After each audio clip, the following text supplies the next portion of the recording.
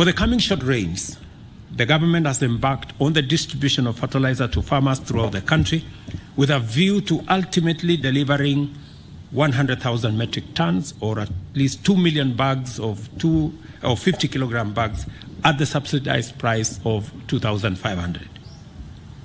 I'm asking farmers in the short rain regions that we are working with the county governments, and I am happy the chair of the Council of Governors is here, so that we can work with them on the last mile delivery to make sure that our farmers have access to fertilizer, especially the last mile component, so that we can enhance the productivity of our farmers.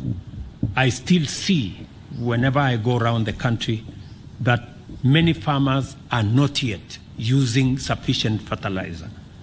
Many of them are planting without. Some of them are planting with half a bag. Those who are trying are doing with 1 bag.